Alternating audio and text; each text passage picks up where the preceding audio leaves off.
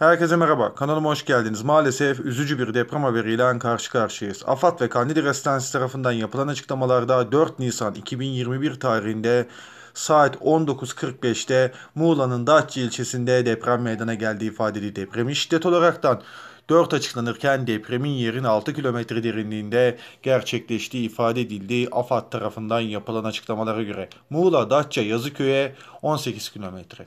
Cumali'ye 19 kilometre, Yakaköy'e 21 kilometre, Sindi'ye 23 kilometre, Mesudiye'ye 25 kilometre mesafe uzaklıkta gerçekleştiği açıklandı. AFAD ve Kandili Restansı tarafından yapılan açıklamalara göre. Buradan Muğla'ya, Datça'ya, hisseden tüm ilçe ve köylerine çok çok geçmiş olsun dileklerimizi iletiyoruz. Yorumlar sizin. Sonraki videolarda görüşmek dileğiyle. Sosyal mesafe, temizlik ve maske kurallarına uymaya özen gösterelim. Şimdilik hoşçakalın.